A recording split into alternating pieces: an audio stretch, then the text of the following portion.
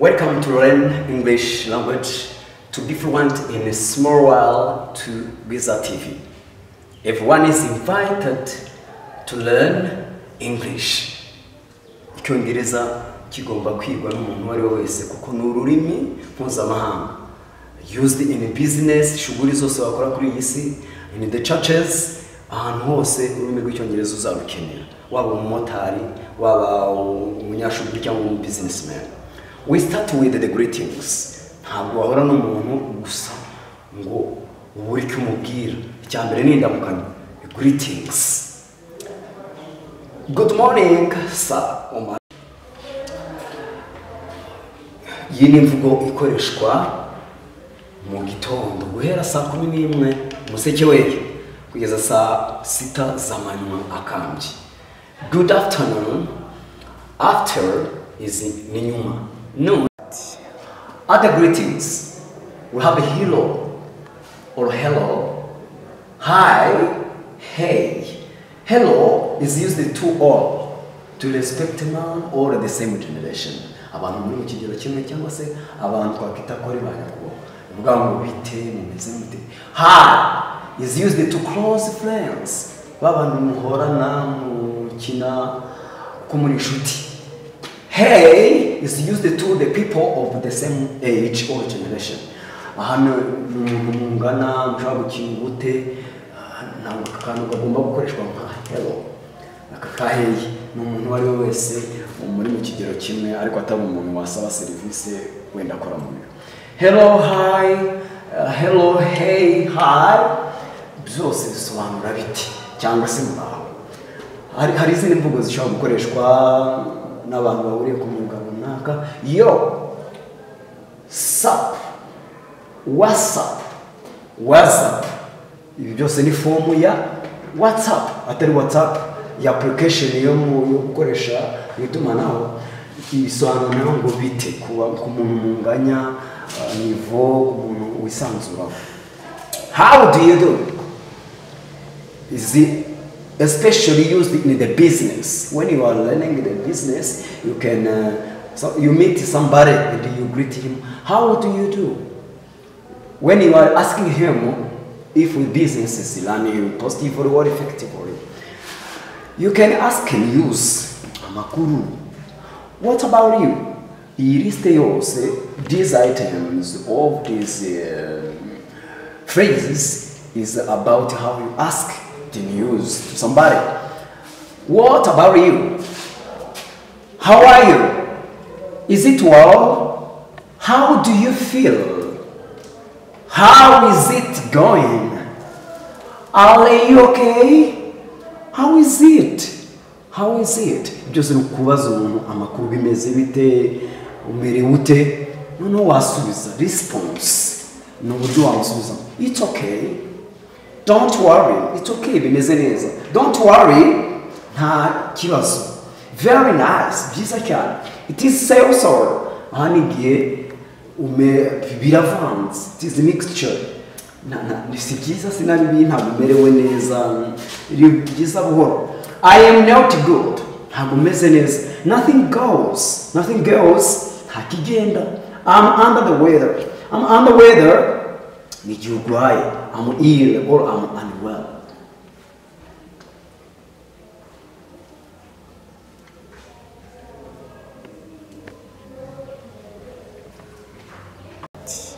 Wishes ni dushaka kwifuriza mugenzi wawe. Ku munsi mukuru, Merry Christmas. Noheli nziza. Happy New Year. Mwaka mushya muhira. Have a nice day. Ugira umunsi mwiza. Response n'uburyo wamusubiza. The same to you. Namwe bibagendekere gutyo.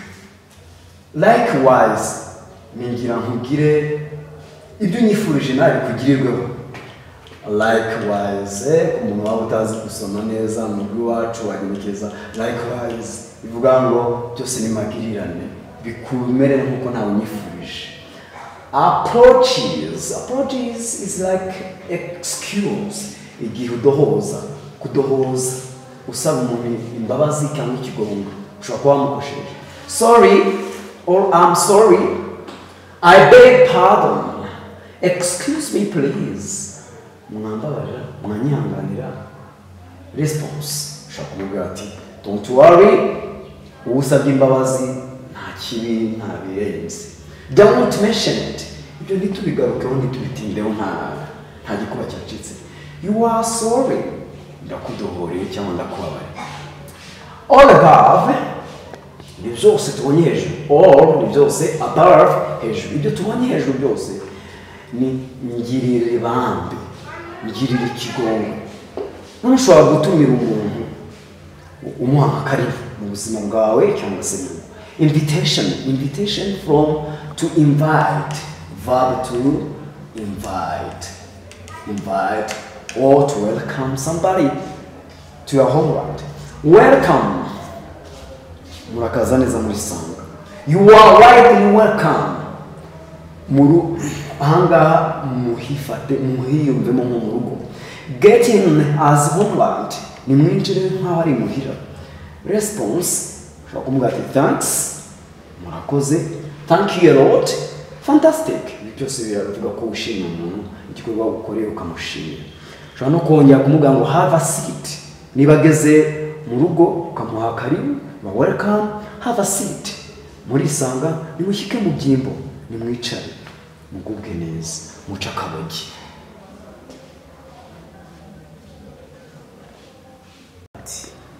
letters we deal with A.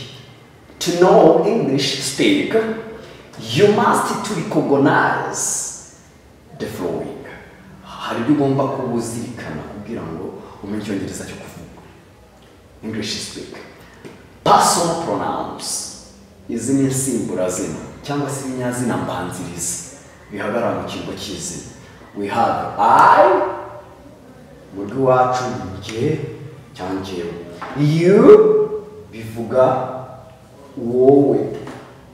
She bivuga we yari umugore.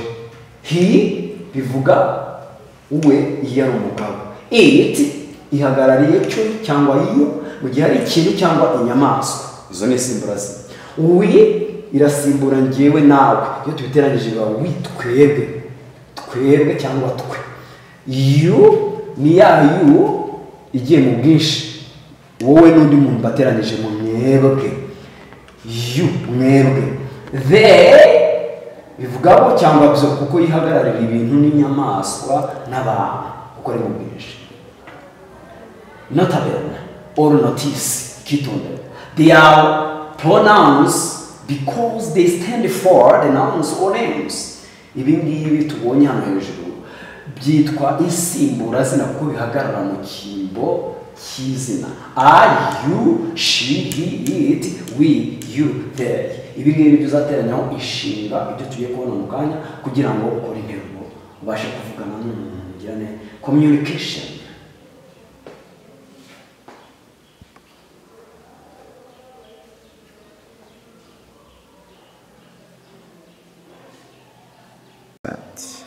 Okay, we have been dealing with A, which has been dealing with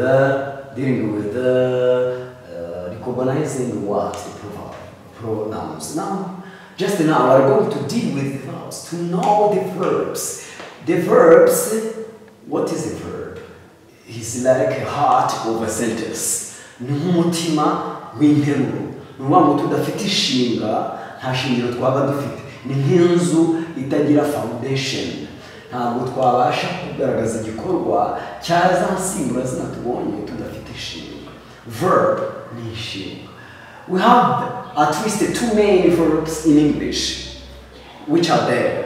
We have to be bivuga kuba, to have bivuga kugira. Urabanza ukagira, urabanza ukaba ukagira. To be ni nko kubaho. Iyo uriho ni ugira icyo ugeraho. To have gutunga kugira. We use personal pronouns in the verbs.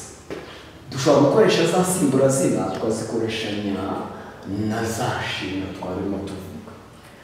For example, to be. I am. Mbavuze ngo ndi. You are. Uri. She is. Ari. He is. Ari. yari umugabo, she is ari yari umugore, it is kiri yari ikintu cyangwa inyamaswa. We are turi, you are muri, they are bari. Kuri uru ruhande you have to have, verb to have. I have mfite, you have ufite, she has afite, he has afite, it has gifite, we have dufite, you have mufite, they have bafite cyangwa bifite. Kuko iyi they hagarara ubwinshi, have ni ukugira bafite cyangwa bifite.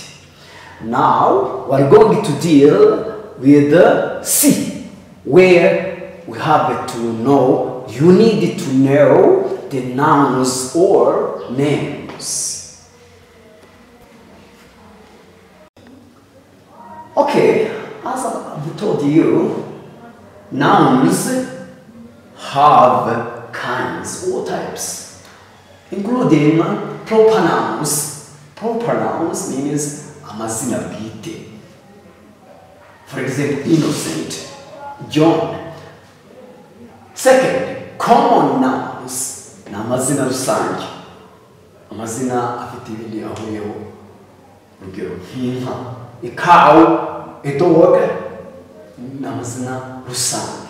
Abstract nouns ni amazina bidafatika. For example, war, a device, igitekerezo, idea, okay, happiness, ibyishimo. You cannot touch them. Concrete nouns ni ubundi bwoko bw'amazina, amazina y'ibifatika. For example, potatoes, cassavas, pineapples, chips, spaghetti and so on. Chips in friti, spaghetti na macaroni. Now, notice or notable. Let us use personal pronouns plus verbs plus nouns. Kuko twabonye purpose yacu yo gukora interuro yuzuye. Kuko interuro igizwe na personal pronouns, isimburazina, na verb, inshinga, na nouns, n'izina runaka. For example, I am a man, ndi umuntu cyangwa se ndi umugabo. You are Peter. Peter is a proper noun. I am a man. Man is a common noun. This PP is a personal pronoun. I, you. I am a man. You are Peter. Wowe Peter. D. We are going to talk about D. You need to know how to negate. To negate is to put in negative form. Ntabwo igihe cyose tuvuga ibintu twemera, hari naho duhakana. Maybe I can talk to you something, but you don't agree with me. So you can negate for me. Icyo gihe niba tutabyemeranywa wampakanira. Especially to the verbs. Inshinga nizo zigaragaza guhakana. For example, twabonye to be, batondagura, yari imbundo ni to be. Yo tuyitondaguye, I am. Ariko mpakanye ngo Cindy, I am not Cindy. For example, I am not a soldier, sindi umusirikare. You are not nturi. For example, you are not paracommando. Ntabwo uri umuparacommando. She, he is, she, he, it is not. She is not, he is not, it is not. Ntari, ntikiri, okay. We are not. Ntituri. They are not. Ntituri. They are not ntibari. They are not soldiers. Ntabwo ari abasirikare. We are not the soldiers. Ntabwo turi abasirikare. And so on. Here, I'm not an animal. I'm not an animal. Ntabwo ndi inyamaswa. They are not killers. Ntabwo ari abicanyi. I have not, dukoresha na to have. I have not money. Simfite amahera. Simfite amafaranga. You have not reason. Nta mpamvu ufite yumvikana. She has not esprit. Nta rupfu agira. He has not a car. Nta muduga cyangwa nta modoka afite. Cyangwa imodoka. It has not tail. Tail no murizo. Maybe dog can have a tail, even hair, or rabbit, even a car, tail no murizo. Nta murizo ifite. We have no peace. Ntabwo dutekana, ntidufite amahoro. You have a note class. Ntabwo twagiye muri mu ishuri cyangwa ntabwo twize cyangwa ntabwo twiga. They have no chance. Nta mahirwe babifite cyangwa nta mahirwe bafite. Purpose ni intego. Target, goal. Purpose of teacher, innocent, is to educate you, to teach you for skills. Intego yanjye niyo kwigisha ingingo enye zigize ururimi mu buryo bwo kuvuga. Speaking ni icyongereza cyo kuvuga, English speaking icyongereza cyo kuvuga bijyana na English listening, kumva, English reading, gusoma, English writing, kwandika. Ibi byose niyo ntego yacu. Muri business azavuga azumva ibyo bamubwira bavuga ku biciro kuri prices. Reading ashobora kubona aho byanditse kuri internet, bizamusaba gusoma kandi agasobanukirwa. Writing nawe akandika asubiza. Izi pillar, izi nkingi enye nizo icyongereza cyacu kigamije. Wajya i Dubai kurangura n'ibigutege waba umumotari uwo ari we wese, ndamushishikariza kwiga icyongereza kuko ni ururimi rugezweho rukoreshwa mu buzima bwacu bwa buri munsi. In our lifestyle, we need English. Come on, we learn together to be fluent in this small time. Bye bye. See you again. Ciao ciao. Welcome to learn English language to be fluent in a small world to Pizza TV. Everyone is invited to learn English. Buri muntu wese ndamushishikariza kwiga icyongereza kuri Pizza TV, ahantu uzasanga ubumenyi bw'ibanze bwo kuvuga icyongereza kandi udategwa. We start with the greetings. Iyo duhuye n'umuntu turamusuhuza. Greetings is from to greet, verb to greet. Good morning, sir. Good morning, madam. This salutation is from 5 a.m. up to 12 o'clock. Good afternoon. Good afternoon. Noon is midday. Saa sita. After ni nyuma. Afternoon ni saa sita. Kugicamunsi. Mugira igicamunsi kiza mwiriweho. Is from midday or 12 o'clock up to 6 o'clock p.m. Good evening. Good evening. Mugira umugoroba mwiza. From time when the sun goes down. Nukuva cyagiye ku mugoroba kugeza ku kirengarenga cy'izuba. Ushobora gukoresha good evening. Yes. Other greetings. We have a hello, hi, and hey. Hello is used to all. Akoresha ku bantu bose. Hi is used to close friends. Ushobora kukoresha ku nshuti zawe mugendana buri munsi. Hey is used to the same, the people of the same generation or the same age. Ushobora gukoresha kuko mungana mukunze gukina muburaga. Hello, hey and hi just bikoreshwa mu buryo bwo kuvuga ngo bite muri gute muraho. Hari n'izindi zitamukanyo twakita izabikiki abajama yo soap or WhatsApp. Ibi byose ni form ya WhatsApp, but ntabwo ari WhatsApp ya application. Ni WhatsApp ivuga ngo meze gutese. How do you do? Ni ndamukanyo ikunda gukoreshwa muri business ku bantu bahuriye muri shuri runaka. Niyo you can ask you somebody when you meet. Nice to meet you in the way. What about you? How are you? Is it well? How do you feel? How is it going? Are they okay? How is it? Ibi ni ibibazo tuzabaza umuntu amakuru. Response ni inyishu cyangwa se igisubizo. okay, meze neza. Don't worry, very nice, bimeze neza. It is so. Ni buhoro buhoro biravanze. I am not good, simeze neza. Nothing else is nakigenda. I'm under weather, it means I'm unwell, simeze neza ndarwaye.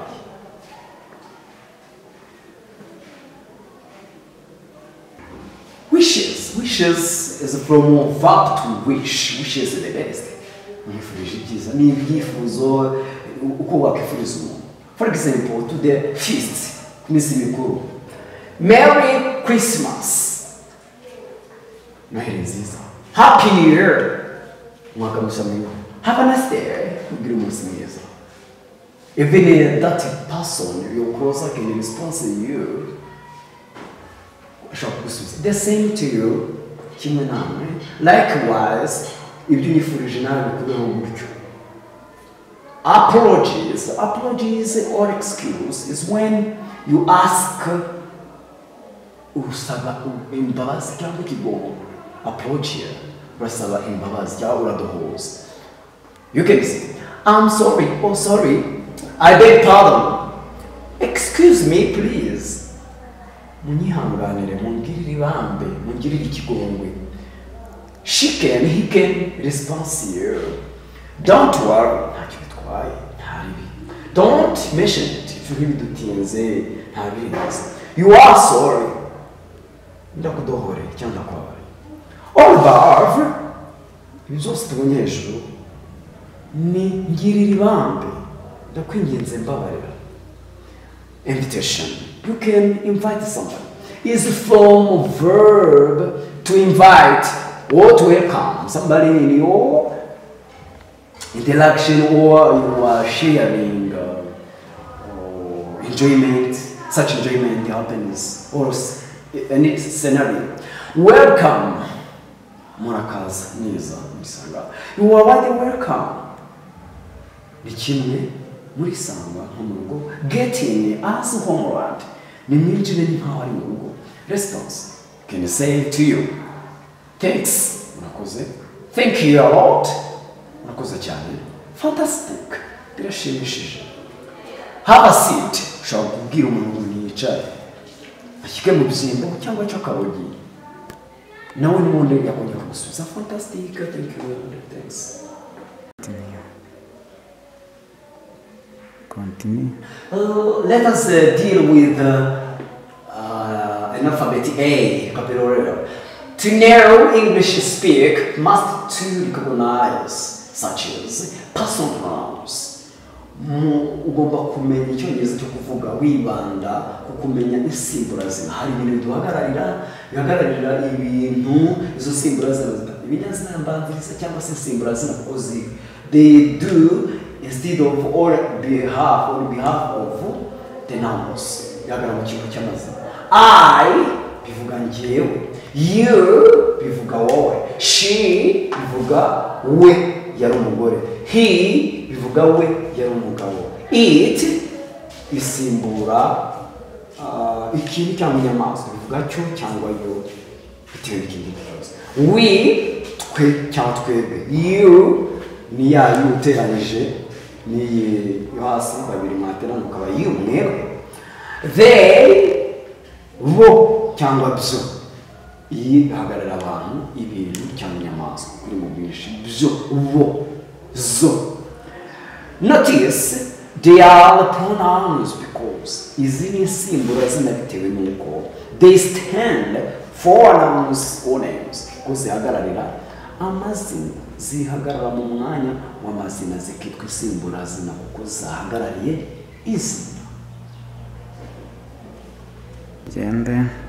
Let me update you. We have been dealing with the personal pronouns in A, but in B is to narrow the verbs. Verbs is like the heart, is the foundation of a sentence. Ishinga n'umutima w'interuro. Ishatse kuvuga ngo ni nk'inzu idafite foundation cyangwa se urufatiro ntabwo ibikomeye. iyo nteruro izagira ubuziranenge ubwo ufite umutima nakita ishinga n'izafite ishinga. We have or we possess two main verbs in English. The main ishinga ebyiri z'ibanze mu Cyongereza tugomba to be. To be ni ukuba ifite na sanse kubaho niho haturuka ngo being ibinyabuzima. To have kugira gutunganirwa urabanza ukabaho ugatunga. So we use personal pronouns and we add verbs. Dushobora gufata za nshinga tumubonye twaziteranya na za nsimbura zina twabona. For example, to be. I am means ndi. You are ndi. She is ari. He is ari. It is kiri. We are turi. You are muri. For example, we are soldiers. Turabasirikare. They are gentlemen. They are bari. Let us deal with to have. I have.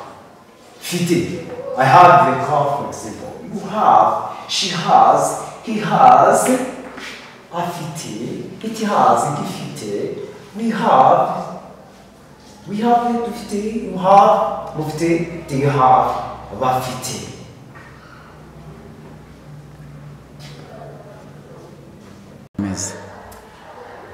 Let us continue on with explaining how you can form a negation.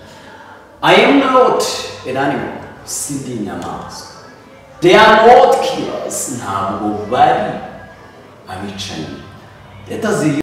Okay, thank you very much to those who follow and have followed me. I clap for you. May God bless you. But I ask you something. If you have just enjoyed this course, English speak, listening, writing and reading, you can subscribe. May God can give you blessing. I have many things to give you and to improve your talent of English speak. I'm here for you from now. Just until another time of God wills. Bye bye. Shalom, shalom to those who follow Pizza TV. I'm by name Muranginabo Innocent. I'm an English teacher. I'm here for you to support you where you are weak to speak English. I will help you to improve your English speaking. Okay, why do we come here in this channel? We have many things to hide for you. I have just hiding for you. Come on, and you watch, you know, and you comment, and you tell us what to improve, and your wish is another, even your comment is another support to us. This is sponsorship from you to us. Impamvu yatuma ataboneka ariko nta mpamvu izabona